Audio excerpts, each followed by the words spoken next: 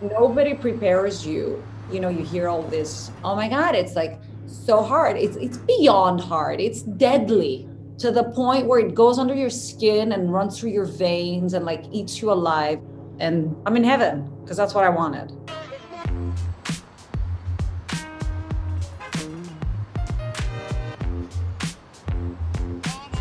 How do we all feel about this? It's fun, right? Yeah. Run out, grab coffee, grab a dude. That's so cute. My background, styling. I never had that security of having a full-time job. Freelancing worked for me because I would go in and out and I would only kind of do what is asked of me. And that was it. I would just kind of like roll on to the next one. But I always wanted to give more. It's like I always wanted my own company. I really spent my entire career at big retailers like Victoria's Secret, Aerie, American Eagle. My parents owned Chinese restaurants. We were exposed to the entrepreneurial journey from a really young age. I think, working at these big places really kind of made me miss this experience of doing things on your own, of like being your own boss that I had grown up with. For us to build a responsible, scalable business, we've got to make sure we're not having to hold inventory of 50 different fabrics from 20 different countries. That's crazy. It's tight, it's focused, it's consistent, it's cohesive. WkndNation started as a different take on loungewear. Traditionally, comfort and style have always been kind of mutually exclusive. I think that intersection is really a differentiating factor for us. I want to create things that you want to wear forever and that have the ability to play in all aspects of your life, for social, for home, for work. Sophia and I both independently were at a point in our lives where we wanted to start our own businesses. And we were kind of both looking for opportunities. We were introduced by Full Stride, their brand incubator, specifically in the intimates and loungewear space. We met at a coffee shop. She walked in, was wearing this like fabulous outfit. I was like on my way to work with, my laptop and my mom's shoes. She thought I was this Instagrammer. I'm like, yeah, I post clothes. So fucking what? What's your problem? And I'm like, oh, and you went to Colombia. Amazing. When I first met her, I was like, oh my God, what am I going to do with this woman? I was nervous, but I could see the path. So you got the fabrics? I got the fabrics. Super exciting, like super exciting. The way that I imagine clothes is the way that I style things. It's a certain tuck or it's a certain twist that can be done as you maneuver a garment with your hands. That's pretty chic. Yeah, I love that. I wanted to create garments that already have that in the construction. So when the customer receives it, they don't have to be so good with their twists and their turns and their cinches. That's what makes us different. It's like pre-styled for you.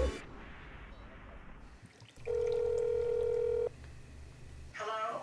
Hi, it's me, Hi. your favorite business partner. All right, what? Just wanted to give you an update on our pre-launch referral campaign. Up until this point, Sophia and I have been doing everything. Letting go and delegating, your baby to other people is tough. You don't realize how many branding agencies or how many website agencies or how many PR agencies are out there until you start looking for them. That part was really overwhelming. The first partner we brought in from an agency point of view is Rook. They actually came up with our branding, our logo, our fonts. We want to be bright and playful, bring to life these sort of bold, vivid colors. Barrel is our website and design development agency. They took our branding identity and used it to design our website on Shopify Plus. This version utilizes a collage layout to evoke those Saturday vibes. Seeing this come to life, it actually makes me quite emotional. It looks lovely. Michelle, who's now our advisor, is the CEO of Lively. They were one of the first investments for Full Stride Ventures. She launched her business on Shopify, and so that was never even like a question. She's been really instrumental through all of this. She's like the big sister who like did everything right. And so now like you're trying to follow in her footsteps. How many stairs? Today I came to see what is known to be a 3PL thing. How y'all doing? Hi. Morgan. I'm Fong, and this is my partner, Sophia. Nice to meet you. Why am I here? What am I doing? What the fuck does 3PL mean? We've been interviewing a bunch of 3PLs, third-party logistics partners, who would help us with our warehousing, fulfill our orders. We chose WkndNation as our 3PL partner. We talked to big 3PLs, small 3PLs, and there was always in the back of my head, like, I don't want to be the small fish in the big pond. I want to go someplace where I feel like they'll be there to grow with us. And so that's why we went with them. This is wonderful. I feel strongly about him and the dog.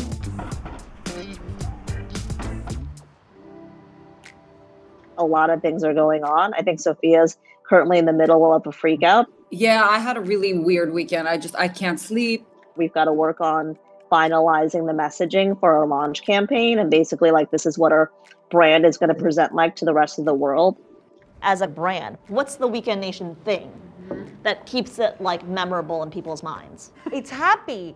It's exciting. It's messy, but like not really messy because it doesn't give a shit. It used to feel so good. I would just show up to work, say what people have to wear, and then go home. And now that part is like 5% of my brain. It's just like, how do you know?